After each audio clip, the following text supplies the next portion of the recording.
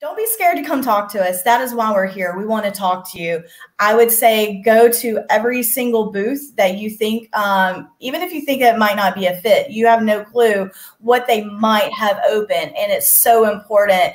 And even if we don't have something open right now, we might have something in the future. I can't tell you how many times I've hired someone 6 months, 1 year down the road because we've created that relationship, and it's, you know, it just takes a while sometimes to find the right fit for you.